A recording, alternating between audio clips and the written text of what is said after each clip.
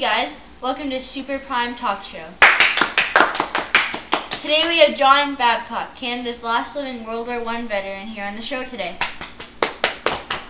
Hello everyone, it's nice to be here today. We are so glad to have you here today, John.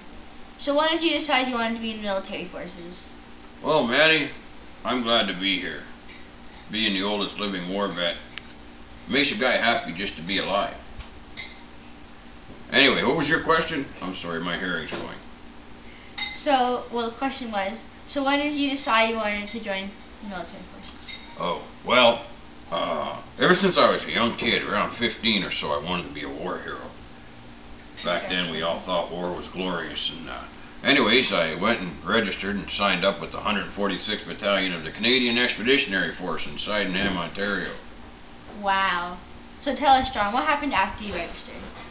A few months later, I was transferred to England, and it was 1917, and I had to wait there until I was 18. They wouldn't let me fight.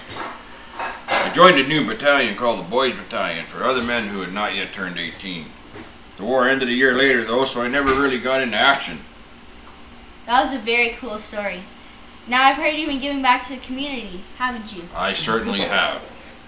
Every so often I go to school in my area, and I tell them about my life during World War I and what it was like to be in the Army. It's good to educate the youth about what it was like back then, so it's never forgotten. Everyone's hard work and sacrifice will never be forgotten, John. It was certainly nice to have you on the show today.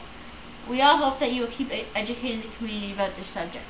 Well, I will, Madison, and thank you for having me here. No problem. See you later, John.